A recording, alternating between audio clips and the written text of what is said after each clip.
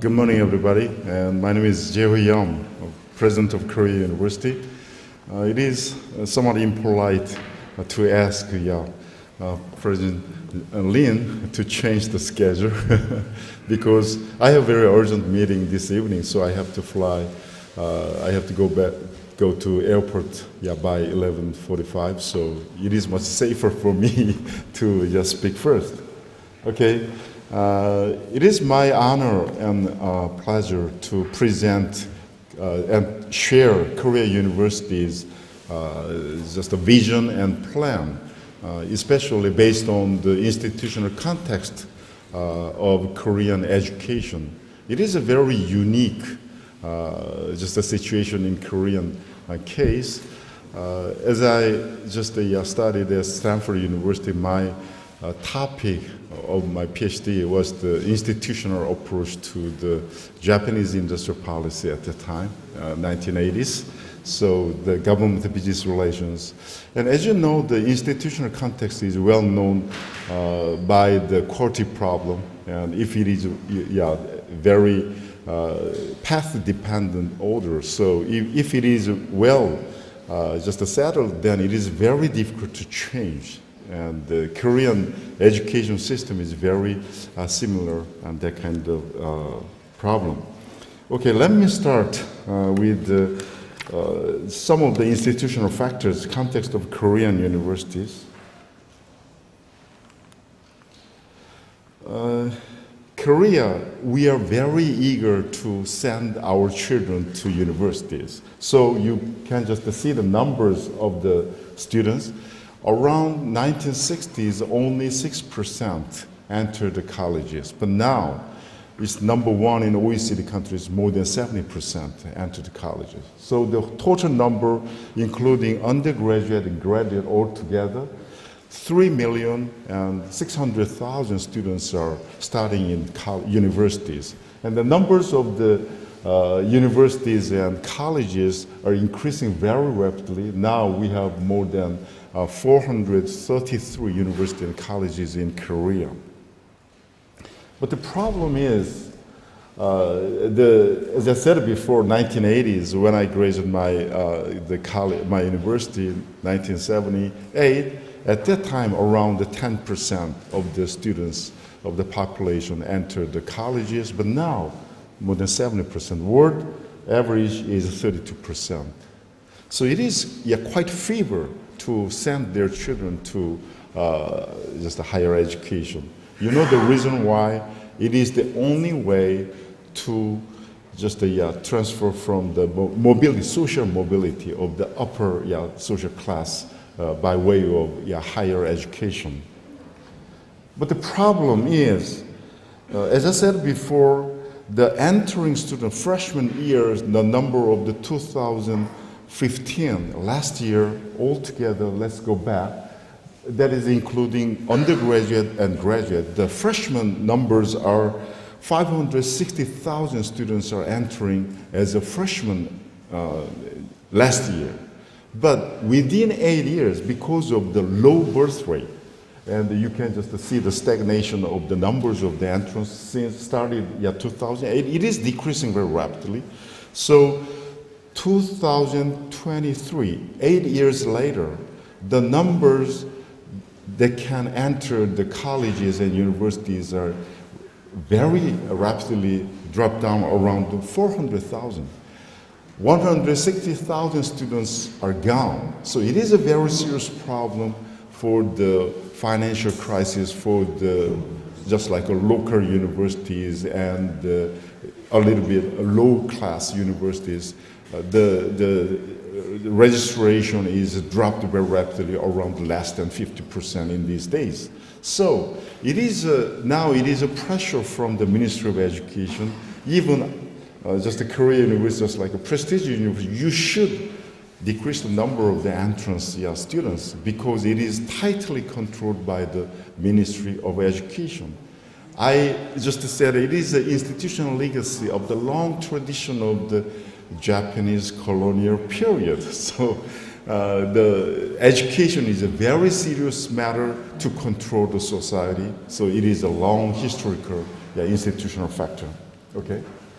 So, and also another one is that tuition, just like tuition is controlled by the Ministry of Education, it is very rare because in Korea, 85% of our universities are private. Only the 15% are public and national. They are supported by the government, but we don't receive any money as just a regular subsidy from the government. But still, they control the tuition level.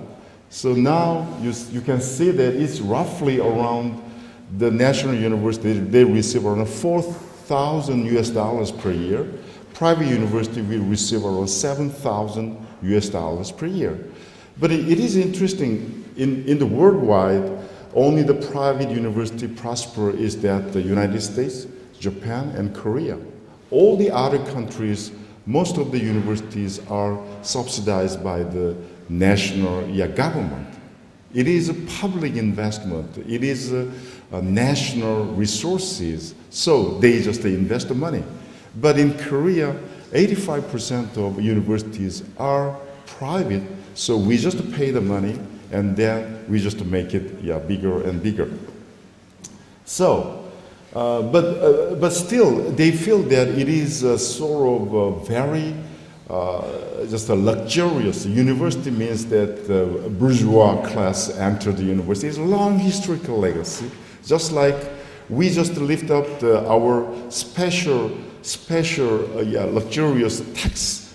Even probably around 20 years ago, the sugar, we had a tax for that kind of luxurious item, and then we just abolished that until the 20 years ago. So it is this kind of situation, they just tightly control the tuition. And also another regulation is enrollment regulation, entrance quota, and my university, we have a tightly just controlled by the ministry. Our freshmen, just the numbers of the freshman entrance, it is tightly controlled by the government. So it is very difficult to just switch our numbers from one department to another department because the department professors think that it is their stock, their asset. And the present is very difficult to just change the numbers of the students from one department to another. And also we have undergraduate is just like considered as a major-oriented one. Poli-sci, we have just like 72 students for the freshmen, and there's no change at all. Yeah, just like that kind of things. And we try to make it a dual degree, I mean the double major or something like that, that is fine. But changing the numbers of the major from one to another is very difficult. Administrative regulation, we have to have the attendance just to check. So I just lift it up and I just make 3 no policies yesterday, last year. That is, Korea University professor don't have to check the attendance. It is fine because it is the professor's sort of dignity. You just come to my class. If my lecture is good, that's fine, and just to check it and minus the. If you just don't attend, minus the grade, it is sort of disgraceful for the professor. And also we have the comparative evaluation of the. For example, A should be 20% and B should be 30%. So I just abolish that kind of thing because it is a right of the professor. And third one is Stanford legacy, and the professors, you don't need to enter the test classes. Just sign the honor, just a blue book, and then that's fine. So the Ministry of Education dislikes this kind of policy, but anyway, Korea University is a relatively prestigious university. I just stand very firmly and tightly against the Ministry of Education. That is a new change. And also the government control the admission policies. we cannot rank the high schools. High schools should be equal in Korean standard because the Ministry of Education controls the high school, so we cannot rank the this is A, this is B, we cannot do that. And administering individual entrance examination is banned. And when I entered the college in 1973, Korea University has a unique Korea University entrance examination, but it is banned because government controlled just like a SAT, and you just got just a score and then apply for Seoul National or Korea, and then based on the scores, you just cut it, and that's it. So because of the fair competition, or just like because of the parents are speaking out, if it is just a subjective evaluation, and there's some kind of unfair or unequal treatment of their children, so it is banned by the Ministry of Education. And also, we cannot count on the donation or the contribution, just like alumni contributed a lot, but we cannot count on it. Even sometimes, Ministry of Education asked us to submit the list of the donors, and then they just check it, just a freshman admission, student's name, and check it, cross-check whether there's families are linked together or something like that. Yeah, it is a very strange situation. But anyway, this kind of institutional context, we have to change our system. For example, the reason is, we just call it the Sky Club, and Sky University, Seoul National University, Korea University, and Yonsei University, top 3 universities at Sky. Very prestigious university. They control the whole Korean society. So many parents want to send their children just like extracurricular, starting from the kindergarten, and just take English classes or something like that to send the Sky universities. For example, almost 50% of the senior government officers are from their universities. 36% of the congressmen and women. This year we had a general election, and my university alone, 15% of the congressmen were from my university in the bachelor degree or master degrees. And also 62% of CEOs, and especially Korea University is very proud of. There are so many, just like SK Group and Hyundai automobile groups, and many groups sort of owners and CEOs are Korea University graduates. So that is the reason why the parents send their children to the university. Yeah, you know that Munchu's mother, she tried to just change their houses 3 different ways. When it is in the marketplace, it is too much, just good for the education, and then finally near the scholars, schools and something like that. Yeah, we have these kind of things.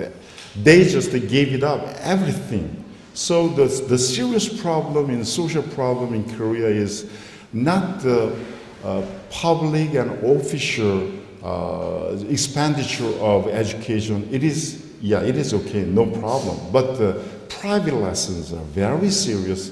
Probably when they enter the Korea University, even though my tuition is $7,000 per year, but they spend the senior years of the high school in the private lessons 3 times and 4 times for the private lesson to send their children to Korea University.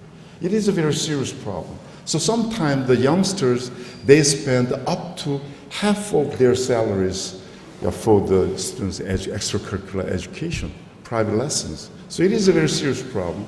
So they don't want to be married. They don't have their children, and because of the serious problems of the education cost. We have a very standardized test, just like this. And the rote memorization, only the test memory of the explicit knowledge, not the just implicit knowledge, very standardized and specialized knowledge. So, for example, they work very hard, long study hours. For example, when I was in high school, there's a joke. If we sleep more than just 5 hours a day, and you can enter Sky University. But if you sleep more than 6 hours, you will fail. So it is very, so learning is not a curiosity or something like that, but it is a labor. So when they enter the colleges, they just forget about study. Only up to the entrance examination. So it is a very serious problem. Rote memorization, extracurricular fever. It means that during the high school, daytime, they just sleep. And the high school the teachers don't teach too much. We are not just like an entrance examination preparatory places, and you can just sleep during the day and go to private school in the evening. So, but the problem is that after the graduation, there's a serious problems of the youngsters' unemployment rate. Big companies don't need to recruit university graduate except some majors. So the unemployment rate is increasing very rapidly. So as you know, the fourth industrial revolution means that the 20th century is a mass education and mass manufacturing system. So the specialized major is very important. They just take part in the very specific knowledge, and that's enough.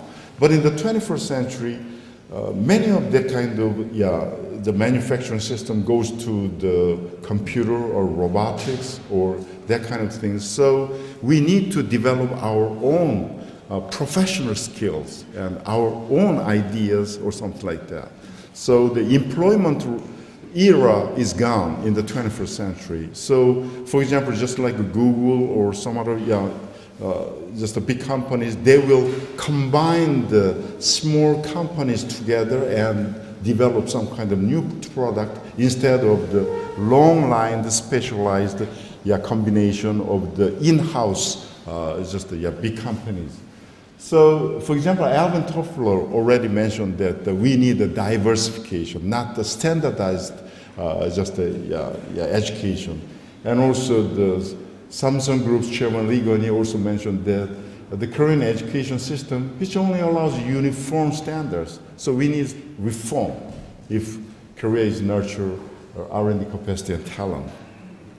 So even Samsung Electronics, my friend, a number of Stanford PhD in double-E major, they become a vice chairman of the Samsung Electronics, and they just control the Samsung Electronics. But he just, a friend of mine mentioned that they don't want SKY students or KAIST students because they simply answer the right answer, but in Samsung, at the moment, we need to take risks, but they don't want to take risks. So it is a very serious problem. They don't want SKY or KAIST students anymore.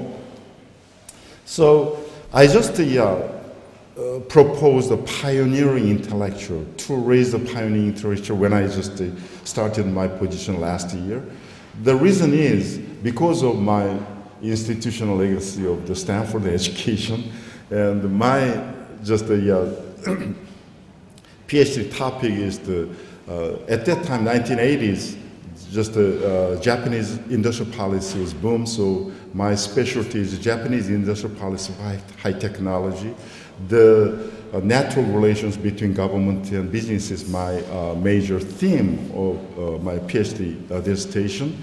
So, but at that time, my just topic went to the computer industry and the semiconductor industry. So the Silicon Valley was model for me to analyze that kind of thing. So the Silicon Valley, the 49ers spirit and the gold rush spirit, pioneering spirit is very important. They're still alive in the Silicon Valley. So I just introduced Silicon Valley spirit to my university. So we have to change our total system. Not simply lecturing to the students is not enough in the 21st century. We need to change action learning or project-based or discussion sessions that is more needed in the 21st century. For example, just like Oxford and Cambridge University, they still keep just like a tutorial system. It is more important than the mass education and lecturing. So I try to change it, but it needs a lot of money, so it is a very serious problem for me. But anyway, we just raise funds in these days, so we can just make it. In the 21st century, design thinking and creative ideas are very important rather than the just equipped with explicit knowledge is not enough. That kind of knowledge, many knowledges in the engineering schools, the utility of the knowledge will gone within 7 years or 10 years, half of that. So we need to just catch up with the new ideas and new knowledge or something like that. Okay, yeah, but interestingly enough, but even this kind of a very tight institutional limitation, Korea University is just doing very well, relatively. Out of the 4,300 QS university evaluation, we ranked this year 98th. And we are #1 in the private university in Korea. So when I just met the President Park, I just mentioned that even though government don't invest any money and don't give any money to the private university, and our tuition level is too low, then we achieved 98th. We just surpassed the USC or Minnesota University. So I just mentioned that it is a miracle. Do you know the reason why?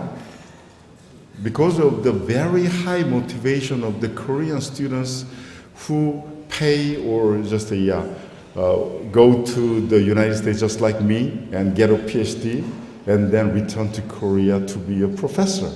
So for example, my mechanical engineering department, out of the 30 faculty members, 30% are MIT PhD. 1/4 are Stanford PhD. Most of them have some experience in teaching in the United States or Singapore or Hong Kong. So because of the high quality of faculties, we have achieved this kind of things. Regional, we are number 16. We are #1 in the Korean private universities. And the Shanghai ranking is also, it is only for the science and engineering department, but we ranked at 56 in the world or something like that. So I like to change our system. The first one to change Korea university system, I started 10 years ago as a vice president, and we just trained the globalization is our goal. So, for example, we've already had this kind of, I just modeled the Stanford Center at Beijing University. We invested some money to the Renmin University, and we have around 700 square meters of the office spaces of the second floor, and we opened the Korea University Global Center in Beijing 2 years ago.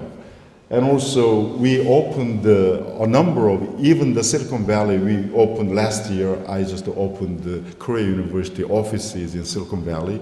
And we're going to open the Washington, D.C., thanks to the help of the George Washington University, we will open the center. And then we send our students to work as an internship during the summer or something like that. And also, I start the Korea University Latin America project. We need to increase the number of the foreign students. So we are planning to recruit 500 students from Latin America. So I visited a number of places to make some kind of agreement, just like Havana University in Cuba last summer. And thanks to this kind of Korean education system, in Mexico, I met, when I just explained the Korea University entrance or Korea University, just the introduction, and for 3 different cities, 4,000 Mexican students and parents just gathered, and we just explained the Korea University. And because I'm running out of time and exploring, 80% of our faculty members are PhDs in the United States. So we need to just switch our vision to another area. So I started the Nordic and Benelux universities consortium from this year. And just like the Nordic, 7 or 8 just the universities, and also the East Asia, Korea University in Korea, and Renmin and Fudan in China, and Waseda and Tsukuba in Japan. We just made a consortium. And this next year we will have the consortium in Renmin University. And as I said before, Global Center, just like Royal Holloway invested £1 million when they just built foreign faculty and the student dormitory. We just donate the money, and then we just use the 32 unit of the rooms. And this kind of a joint investment is very popular, just like University of British Columbia.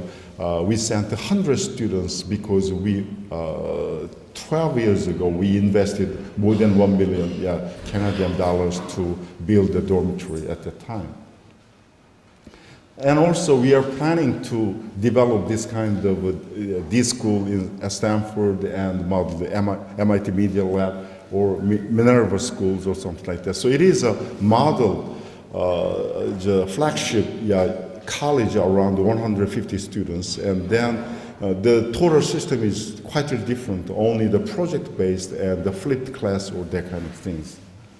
Okay, and we also developed the dual degree program thanks to this is the only benefit from the government, and finally Korean Ministry of Education passed a law, and if just foreign students take their courses in their home institution 3 years, and then if we accept and recognize that grades, and then they, as exchange students, they just take the courses from my university for 1 year, then we can provide the Korea University a degree as well. And this one is a unique one. It was open last September. Because as in Silicon Valley, just like Steve Jobs, he started his Apple company from the garage. But in Korea, we don't have many garages. So I just stacked up the container boxes. It is travel around various places more than hundreds of times. It is very symbolic. So I just put a very nice and then it is a studio, and students can discuss and talk and everything, not the startup companies, and just simply bring up the ideas. So the motto of that pioneer village, that means the Pieville. And pi means the sort of limitless, just a symbol of it in mathematics. So it is open to anyone for the faculty members and students. So the motto of that village is that Einstein, I just borrowed the motto, and his just a saying is that imagination is more important than knowledge. So simply transferring just the knowledge is not enough for the functions of university. We need to just create knowledge, and produce knowledge is more important, so the students can participate in this kind of action. And this one will be newly built thanks to the SK group, the number 3 or 4 Korean group, and they donate the money. So altogether around $50 million US, and then we just construct this building. But this is the first building. The building doesn't have any classroom and lecture room, and more than 100 discussion rooms, just like Google campuses or something, and also 100 cars and just like a cafe or something like that. And another one is that the science park, we just built underground is parking spaces, and the first floor is this kind of building. I'm sorry, I'm running out of time, and this is new one. And I also changed the scholarships, And in Korea, main scholarship is based on the merit-based. They just get a good grade and they receive the scholarship. But I just change it, and only the need-based, I just provide a scholarship. And also, I just collect the money from the just the merit-based scholarship, and I just utilize it to send the students to Costa Rica and China, and they just take the 8 weeks intensive Chinese courses, intensive Spanish courses, Costa Rica, or the humanities students can take the software programming during winter vacation or summer vacation. I just provide a scholarship. That I just change a program-based scholarship. And also I'd like to send my students and professors to outward, so I just change the course. For example, in Korea, at the outset, I just tried to change just like a Stanford quota system, but it is a lot of opposition from the professors. So I just make it 3 hours per week for 16 weeks is a regular time, just a coursework. If they just teach and make the project groups, for example, 6 hours per week, and they can just complete the courses within 8 weeks. So then, after that, they just go outside in the foreign countries. Okay, and also flipped class, and the lecture is taken through the online-based or big classes, and then in class, we just discussion and project-based one. Okay, this is my summary. We like to change. We need a big change, but there are a lot of institutional limitations and regulations, but try to change the softwares and hardwares, we will just make a different university. Thank you very much for your attention.